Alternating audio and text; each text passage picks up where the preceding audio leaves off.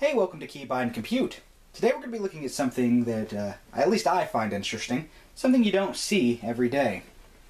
That would be the Nokia 6010 cell phone from back in roughly 2004. And I found this recently in box. It's complete. Sorry, you can see my studio lights there. Just normal old mid-2000s cell phone box art. Just the couple enjoying things, that guy, and, well, another couple enjoying things. Not a cell phone in sight, strangely enough, despite this being a cell phone box with advertisements on it. You can see all the old graphics there. So I guess we'll attempt to open it up. It's got a plastic sleeve or tray that comes right on out. We'll just set that up in the background so we can kind of see it. First thing we find, I don't know if this was actually originally the very first thing in it, but either way, a AOL Instant Messenger thing. I am unaware if this phone could do text messages or whatnot, but it could at least probably do AOL Messenger. And then stuff about MSN mobile, messenger policy, and privacy. Fascinating. MSN. I haven't heard that in a long time. MSN terms of service. Probably can't read this on this camera. And then the user guide update. Yeah, everything seems to be two-sided so far. Probably something that definitely wasn't in there originally. CPC wireless thing from Singular. It's funny, it says wired on the back, wireless on the front. What is this thing? Alright, now that we're through that... Okay, take two on that. Alright, now that we're through that, let's actually look at the phone itself. This one is a mildly used model. Has the battery still. Let's get a really good view of that. Yeah, you can tell it's been used because the volume down button. I don't know if that's the volume down or not. The down button is quite worn, as well as the power button. Other than that, it looks in pretty good shape. Let's see if the battery will come off. Yeah, it's very simple. It's got 4 contacts.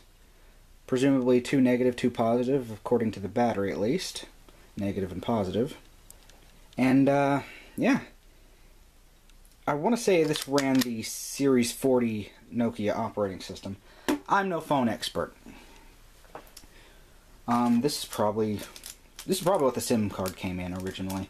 Although, did I see a SIM card back here? No, I did not. So, it probably didn't have one. I have no idea what that little bag was for. And the most interesting thing about this package is the fact it comes with the original charger. It has been used, but it's still in the bag. Actually, I don't know if it has been used or not, because it still has the original band around it. And unless someone used it with that thick rubber band around it there, let's see if we can see that really nicely. Unless someone used it with that band around it, I don't know. But anyways, I say let's see if this thing will power up. I know we're not going to get any usefulness out of it, being it's at most a 2G phone. I don't even think it's that. So, let's see what happens. Alright, the power supply is live now. I probably ought to test the voltage on this first, but I'm going to be honest with you. I don't think it's very important. Well, plugging it in. I have not plugged this in yet, so far no signs of life. This might be a very uneventful video. Trying to turn it on. Yeah.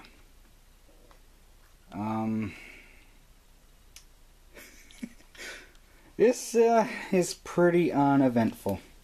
Let's take off the battery, because the battery may very well be shorted.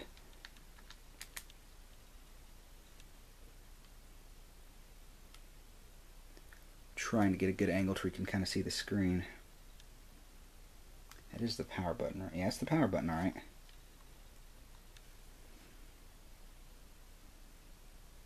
Well, that's disappointing. I might come back with a later video at some point trying to actually get this thing to turn on otherwise. by using a separate battery or power supply of some sort on the terminals. It shouldn't be too hard because, I mean, it is just negative and positive. It isn't like a lot of newer cell phones. I say newer, being like from 2008 maybe, that use several different pins for communicating to the battery and such. But that's just a little short video on the Nokia 6010, a relative of one of the what is this button? A relative of one of the best-selling phones of all time.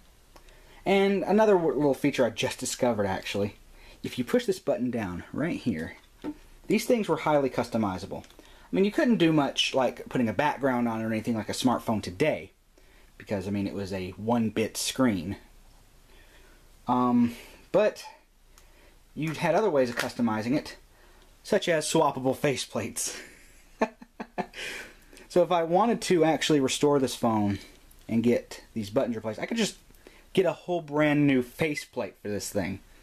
Look at that. Screen is in very close to pristine shape. It needs a little cleanup here and there, but I can't complain. Get a little bit of hair out of it.